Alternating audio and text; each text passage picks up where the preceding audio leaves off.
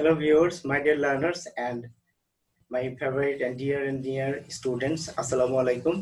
পবিত্র মাহে রমজানের শুভেচ্ছা জানিয়ে আজকের ক্লাস শুরু করছি। আজকের ক্লাসে আমরা যে বিষয়টি নিয়ে আলোচনা করব সেটা হলো প্রেপোজিশন। ছাত্রছাত্রীরা প্রায়শই বলে থাকে যে স্যার প্রেপোজিশন নিয়ে আমাদের সমস্যা হচ্ছে। তো আজকের ক্লাসে আমরা প্রেপোজিশনের ছোট একটি অংশ প্রেপোজিশন অফ টাইম নিয়ে আলোচনা করব। আশা করি আজকের ক্লাসের পর থেকে প্রেপোজিশন অফ টাইম নিয়ে তোমাদের আর কোনো সমস্যা থাকবে না এবং ক্লাসটি যদি তোমাদের ভালো লাগে তাহলে অবশ্যই আমার চ্যানেলটিকে সাবস্ক্রাইব করবে, লাইক করবে এবং কমেন্ট করবে এবং ভবিষ্যতে তোমরা গ্রামারের অথবা লিটারেরি ইংলিশ সাহিত্যের অথবা বাংলা সাহিত্যের কোন বিষয়ের উপরে তোমরা ক্লাস দেখতে চাও, ক্লাস পেতে চাও সেই বিষয়ে আলোচনা করবে। তো সবাইকে আবারও শুভেচ্ছা জানাচ্ছি। আমি লেকচারার দেলোয়ার সৌরভ। চলো let's start the class about preposition.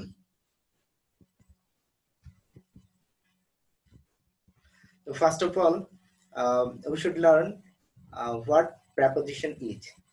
Preposition is a word or group of words used before a noun or pronoun to show place, position, time or method. The preposition হলো একটি শব্দ অথবা এক বা একাধিক শব্দ মিলেও preposition হয়, যা নাউন বা প্রোনাউনের অবস্থান, স্থান, সময় অথবা কোন একটা কাজ করার যে মেথড বা প্রক্রিয়া এই বিষয়টা দেখিয়ে থাকে।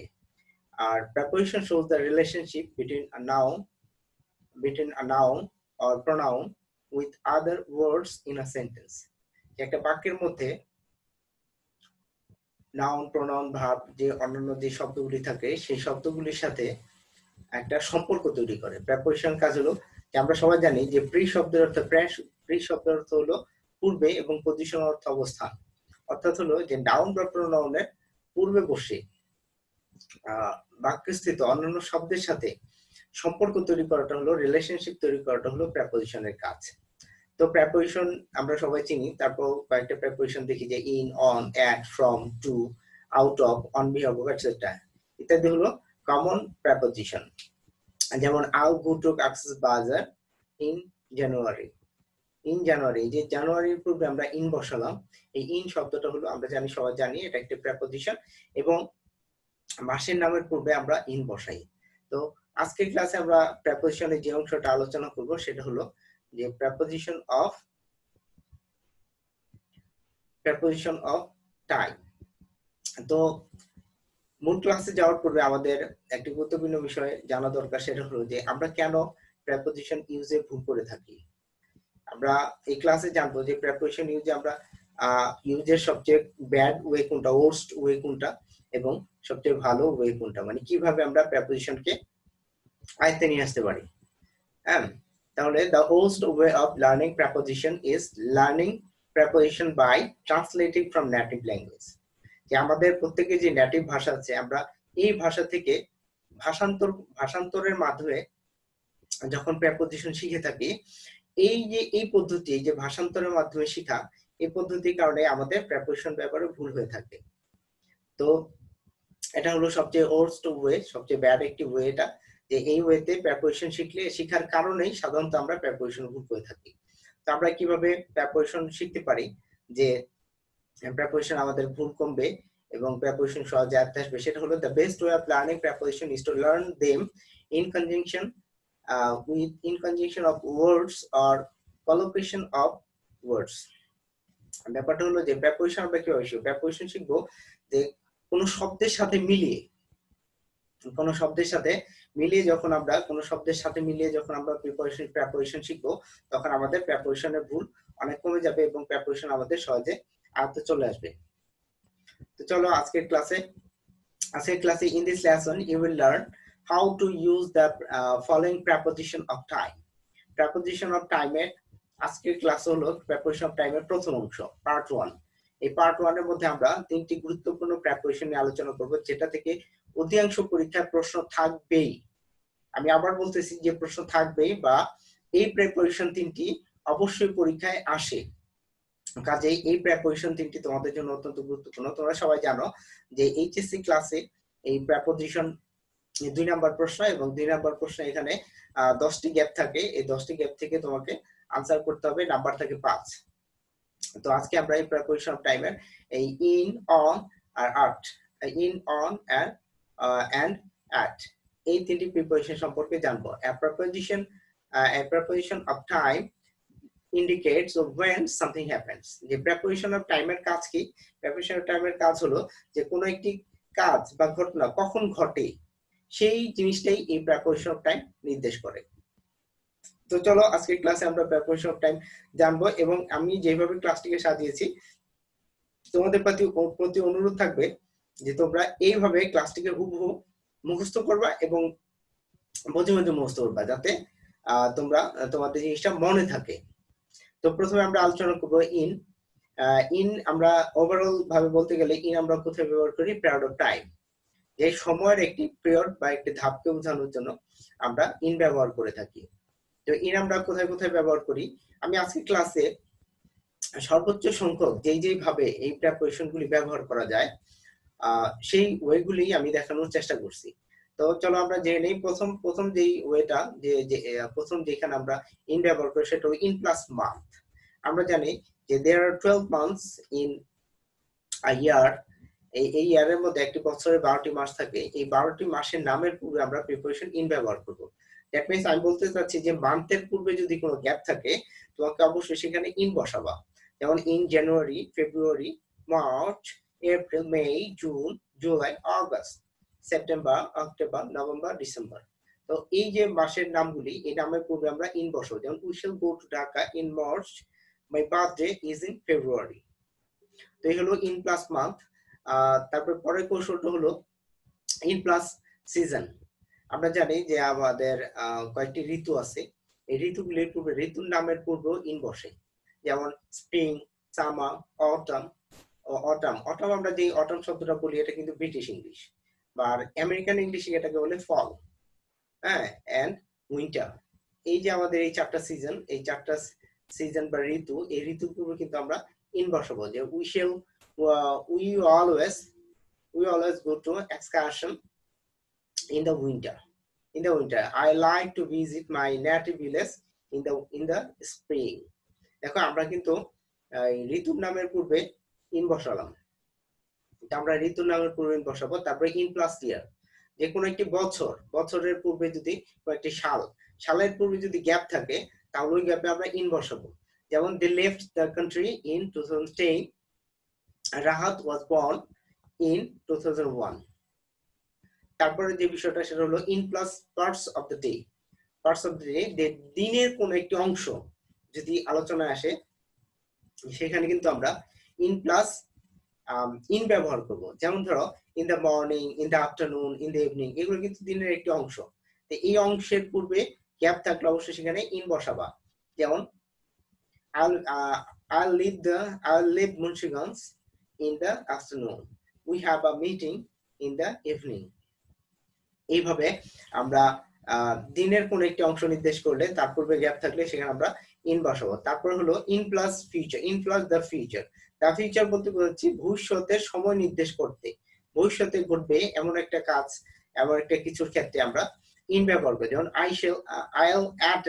I shall attend the program in 5 minutes। যে 5 মিনিটের মধ্যে বা 5 মিনিট সময় আমি অনুষ্ঠানটিতে যোগদান করব।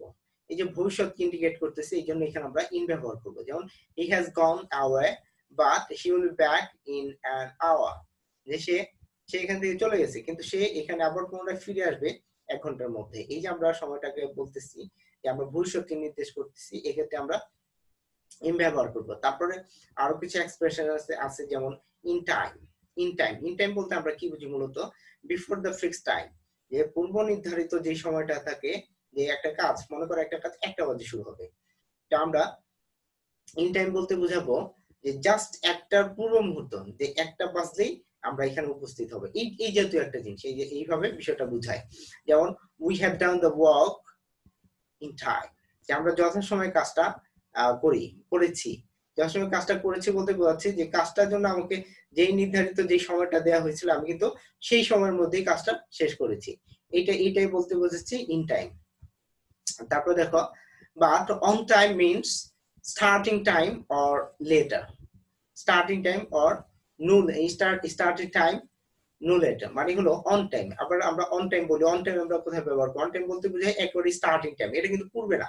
যেমন ধরো একটার কথা বলছি, একটাই, একটার 1 মিনিট আগেও না। যদি এরকম একটা সিচুয়েশন হয় তখন কিন্তু আমরা অন টাইম ব্যবহার করি। যেমন please come on time, please come on time. যেমন ধরো আমি আমার ফ্রেন্ডকে বললাম যে রাজু তুমি 3টা বাজে স্টেডিয়ামে আমার জন্য অপেক্ষা করবে, তাহলে অন টাইম বললে আমি যদি বলি Raju please come on 3 p.m. at stadium, দেখো এই ক্ষেত্রে আমরা কিন্তু প্লিজ কাম অন টাইম, আমরা কিন্তু অন টাইম ব্যবহার করব। Raju please come on time at the stadium. দেখো এই যে এই কথাটা দ্বারা বোঝাচ্ছি আমি যে আমি রাজুকে যে সময় আসতে বলছি রাজু ওই সময়ে আসবে। হ্যাঁ, মানে এর আগেও না আবার পরেও না, এরকম একটা অবস্থা বোঝালে সেটা হলো on time. Some of the expressions are যে আরো কিছু অভিব্যক্তি থাকে, যেমন in 3 hours, in the past, in the moment, in a moment, in a few minutes, তারপরে in 2 weeks, etc. এই ধরনের এক্সপ্রেশন গুলোতে আমরা ইন ব্যবহার করে থাকি। তারপরে হলো অন, দ্বিতীয়টি আজকের আলোচনায় প্রেপোজিশন অফ টাইমের দ্বিতীয়টি হলো অন। অন আমরা কোথায় কোথায় ব্যবহার করব?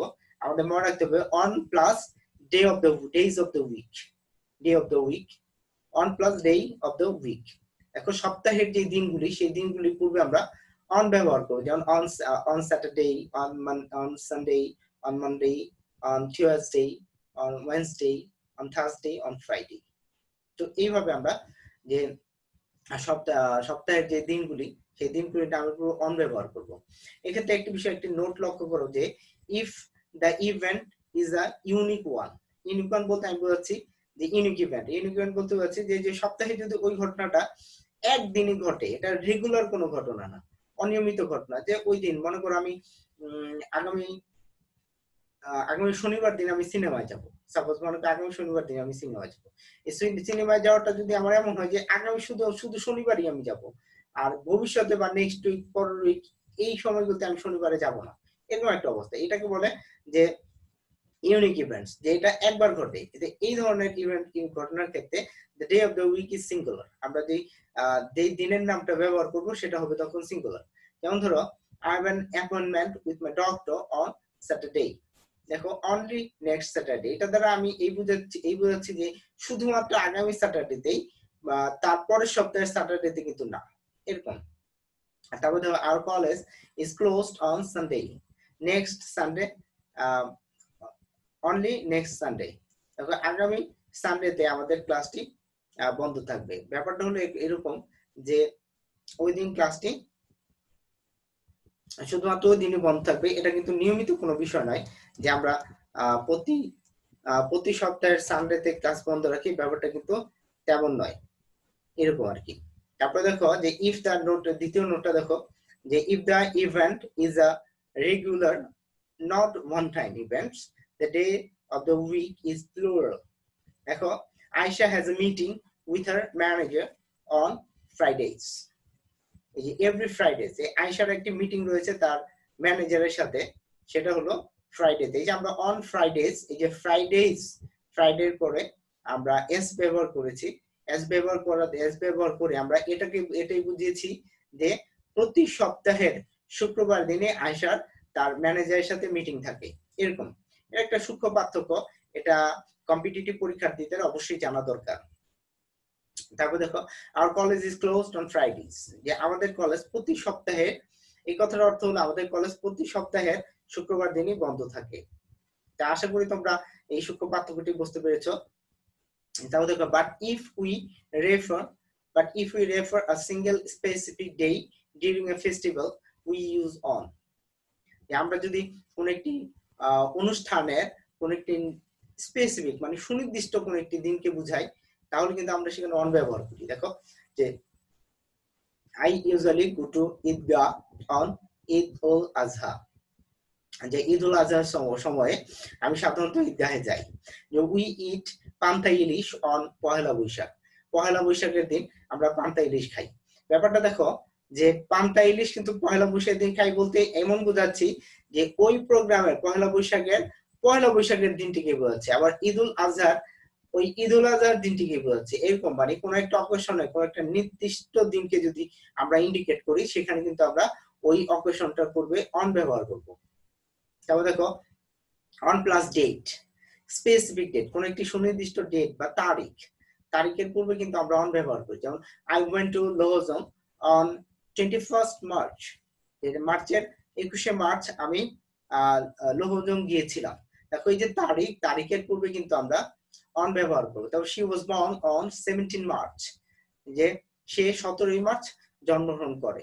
এই দেখো তারিখের পূর্বে আমরা অন ব্যবহার করলাম। তারপর দেখো অন প্লাস স্পেশাল ডে, কোন একটা বিশেষ দিন যদি আমাদের লাইফে অনেক বিশেষ দিন থাকে, সেই একটা বিশেষ দিন যদি থাকে, এই বিশেষ দিনের পূর্বে আমরা কিন্তু অন ব্যবহার করব। যেমন I had a party on my birthday, আমার জন্মদিনে আমার একটা পার্টি আছে। এই জন্মদিন একটা বিশেষ দিনের পূর্বে আমরা অন ব্যবহার করব। যেমন I invited my friends on my marriage day, আমার বিবাহ বার্ষিকীতে আমি আমার বন্ধুদেরকে ইনভাইট করেছিলাম। এই যে বিবাহ বার্ষিকীর যে দিনটা, এটা হলো একটি স্পেশাল বা বিশেষ দিন।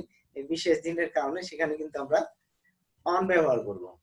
তারপর দেখো on plus day plus part of the day, on plus day plus part of the day. দেখো যে দিন অন মানে দিনের নাম, তারপর যদি ওটার সাথে যদি দিনের কোনো একটি অংশ উল্লেখ থাকে তাহলে কিন্তু তার পূর্বে আমরা অন ব্যবহার করব। যেমন দেখো on Sunday morning, on Sunday morning. দেখো সানডে হলো দিনের নাম, তারপর মর্নিং হলো দিনের একটি অংশ। তাহলে আমরা এইরকম ক্ষেত্রে আমরা কিন্তু অন ব্যবহার করি। যে on Sunday morning, on Friday afternoon, I visited him on Friday afternoon. তারপর দেখো অন প্লাস দা উইকেন্ডস, আমেরিকানরা এটা ব্যবহার করে যে সপ্তাহের যেই শেষ সময়টা সেটাকে উইকেন্ড বলা হয়, শেষ দিনটি, সেই সময়টা উইকেন্ডকে নির্দেশ করতে কিন্তু আমরা অন ব্যবহার করি। I will go there on the weekend, যে সপ্তাহের শেষে আমি সেখানে যাব। তাহলে সপ্তাহের শেষকে নির্দেশ করতেও আমরা অন ব্যবহার করব। তারপরে দেখো যে সাম আদার এক্সপ্রেশনস আর, যে এরকম আরো কিছু এক্সপ্রেশন ওই ব্যক্তি থাকে, যেমন on the first day, on the last day, on the weekdays, হ্যাঁ, এটসেট্রা। উইকডেজ বলতে বোঝায় যে বন্ধের দিন বাদ দিয়ে, সপ্তাহের বন্ধের দিন। যেমন ধরো আমাদের বাংলাদেশে শুক্রবার দিন সাধারণত বন্ধ থাকে, অথবা ব্যাংকে যারা জব করে তাদের কিন্তু শুক্র শনি 2 দিন বন্ধ থাকে। এরকম উইকডেজ বলতে বোঝায় বন্ধের দিন ছাড়া অন্য যে দিনগুলি থাকে ওই দিনগুলি। এক্ষেত্রেও কিন্তু আমরা অন ব্যবহার করব। তারপর আসি আজকের ক্লাসের শেষ প্রিপোজিশন যেটা ছিল সেটা হলো অ্যাট। অ্যাট দ্বারা কি বোঝায়? স্পেসিফিক টাইম, কোন একটা একদম সুনির্দিষ্ট কোন একটা টাইম বোঝালে সেক্ষেত্রে আমরা অ্যাট ব্যবহার করব। যেমন at o'clock time, o'clock time বলতে বোঝায় মূলত পূর্ণ ঘন্টা। যে পূর্ণ ঘন্টা যে সময়, সেই সময়ের পূর্বে কিন্তু আমরা অ্যাট ব্যবহার করে থাকি। যেমন our class will be started at 10 a.m. আমাদের ক্লাসটি শুরু হবে 10টায়। মানে 10টা বলতে একবারে 10টায়, 10টা 10ও না, 10টা 5ও না, এটাকে বলে পূর্ণ ঘন্টা বা ক্লক টাইম। এবং ক্লক টাইমে ক্ষেত্রে কিন্তু আমরা অ্যাট ব্যবহার করব। তারপর দেখো the meeting will be ended at 2 p.m. যে মিটিংটি 2টা বাজে শেষ হয়ে যাবে। এরকম ক্লক টাইমের ক্ষেত্রে কিন্তু আমরা অ্যাট ব্যবহার করব। তারপরে at plus festival or special day of ইয়ার, যে কোনো একটি বছরের যে স্পেশাল দিন থাকে, বিশেষ দিন, সেই দিনটাকে নির্দেশ করতে কিন্তু আমরা অ্যাট ব্যবহার করব। যেমন ধরো at festival, at plus festival or special time of years. যেমন I meet my friend at Eid ul Fitr. যেমন ঈদ উল ফিতরে আমি আমার ফ্রেন্ডের সাথে দেখা করি। ঈদ উল ফিতরে আমি আমার ফ্রেন্ডের সাথে দেখা করি। এটা কি? ঈদ উল ফিতর হলো একটি ফেস্টিভ্যাল বা উৎসব। এরকম উৎসবের পূর্বে আমরা কিন্তু অ্যাট ব্যবহার করব। তারপরে দেখো যে I saw him at Christmas, আমি তাকে ক্রিসমাসে দেখেছিলাম। ক্রিসমাসের যে দিনটি ছিল সেই দিনটি স্পেশাল একটি দিন, সেই দিনটিতে কিন্তু আমি আমার ফ্রেন্ডকে দেখেছিলাম। তো এমন ক্ষেত্রে আমরা অ্যাট ব্যবহার করব। তারপর দেখো at the weekend, যে at the weekend we will arrange a party, যে সপ্তাহের শেষে আমরা একটি পার্টির আয়োজন করব। এটা আসলে ব্রিটিশ রুল। আমেরিকানরা অন দ্য উইকেন্ড ব্যবহার করে, আর ব্রিটিশরা এট দ্য উইকেন্ড ব্যবহার করে শব্দটি। এটা আমাদের জানা থাকা ভালো। তারপরে দেখো at the beginning of, at the beginning of the program we recite from holy Quran। আমরা প্রোগ্রাম শুরু করার পূর্বে আমরা হোলি কোরআন থেকে তিলাওয়াত করি। তারপর দেখো at the end of the day we come back home। যে দিন শেষে আমরা বাড়িতে ফিরে আসি। এই যে at the end of, এই এক্সপ্রেশন, এই অভিব্যক্তির পরেও কিন্তু আমরা অভিব্যক্তির ক্ষেত্রেও কিন্তু আমরা at ব্যবহার করে থাকি। তারপর দেখো at night or in the night, এক্ষেত্রে একটু দুইটা বিষয় আমি ক্লিয়ার করে দিচ্ছি যে at night refer to any night in general। at night বলতে যে কোনো রাত্রিকে, সাধারণভাবে যে কোনো রাত্রিকে বোঝায় at night। হ্যাঁ, যেমন I enjoy watching horror movie at night। আমি রাত্রেবেলায় মুভি দেখা উপভোগ করি। এই যে হরর মুভি দেখা উপভোগ করি, এটা ইন জেনারেল যে কোনো রাত, যে কোনো দিনের শেষে যে রাত আসে সেই রাতকে নির্দেশ করছে। এই জন্য এই ক্ষেত্রে আমরা at night ব্যবহার করি। কিন্তু in the night refer a short specific moment during the night। কিন্তু in the night যখন আমরা বলবো তখন কিন্তু আমরা refer a short specific moment during the night, যে রাত্রেবেলার কোন একটা সুনির্দিষ্ট সময়ের বা মুহূর্তকে নির্দেশ করতে আমরা কিন্তু in the night ব্যবহার করব। যেমন she heard a strange voice in the night। যে সে রাত্রেবেলা একটি স্ট্রেঞ্জ, অদ্ভুত একটি ভয়েস, অদ্ভুত একটি স্বর শুনতে পেল। এই যে অদ্ভুত একটি স্বর শুনতে পেল, এটা কিন্তু রাতের কোন একটি নির্দিষ্ট সময় ঘটেছিল। এটা কিন্তু মানে সারা রাত ধরে ঘটেনি, অথবা রাতের যে কোনো দিনের রাতের ঘটেনি। এটা জাস্ট ফর এ হোয়াইল, যে অল্প কিছু সময়ের জন্য এই পরিস্থিতিটা তার সম্মুখে হাজির হয়েছিল। তারপর দেখো at the same time, একই সময়। এই at the same time এক্সপ্রেশনটার ক্ষেত্রেও কিন্তু আমরা at ব্যবহার করি। যেমন ধরো we complete our work at the same time, যে আমরা আমাদের কাজটা একই সময় শেষ করি। তারপর দেখো we arrive there at the same time, আমরা একই সময় সেখানে পৌঁছাই। এই যে at the same time এর ক্ষেত্রে আমরা at ব্যবহার করি। তারপর দেখো at present, এই এক্সপ্রেশনটার ক্ষেত্রে আমরা at ব্যবহার করি। যেমন at present she lives in London, এখন সে লন্ডনে থাকে। some other expressions are যে at ব্যবহার ক্ষেত্রে আরো কিছু এক্সপ্রেশন রয়েছে, যেমন at London, at midday, at midnight, at dawn, at dusk, at sunrise, at sunset, at bedtime, at lunchtime, at dinner time, at this moment, at that time, etc. তো দেখো এই যে এই সমস্ত ক্ষেত্রে আমরা at ব্যবহার করে থাকি। তো আমরা আজকের ক্লাসের শেষ পর্যায়ে চলে এসেছি। ওভারঅল ফাইনালি আমি আমার সাজেশন হলো যে আজকের ক্লাসটা যেভাবে সাজানো হয়েছে, তোমরা এই ক্লাসটাকে কয়েকবার শুনবে এবং এই ক্লাসটি হুবহু তোমরা নিজেদের মধ্যে আয়ত্ত করে নিয়ে আসতে চেষ্টা করবে। আর আমি বরাবরই একটা কথা আমার ছাত্রছাত্রীদের বলে থাকি, সেটা হলো যে কোনো গ্রামার শিখতে হলে বা মনে রাখতে হলে তোমাদের যে কাজটা করতে হবে, প্রত্যেকটা রুলস এর সাথে সাথে অন্তত করে একটি করে উদাহরণ তোমাকে, এক্সাম্পল তোমাকে মুখস্থ রাখতে হবে, মেমোরাইজ করতে হবে। তাহলে দেখা যাবে যে তোমার এই রুলসটা মনে থাকবে। আর যদি তুমি শুধু রুলস মনে রাখার চেষ্টা করো, তাহলে কিন্তু আসলে অ্যাকচুয়ালি বেশি দিন তোমার এই শেখাটা স্থায়ী হবে না। মানে এটা থেকে তুমি যে ফলাফলটা পেতে চাও সেটা কিন্তু তুমি পাবে না। তো চলো আরেকবার আমরা ক্লাসের সামারি একটু সংক্ষেপে, আজকের ক্লাসে আমরা কি শিখলাম সেই সম্পর্কে আমরা একটু জেনে নেই। যে ইন আমরা কোথায় ব্যবহার করি?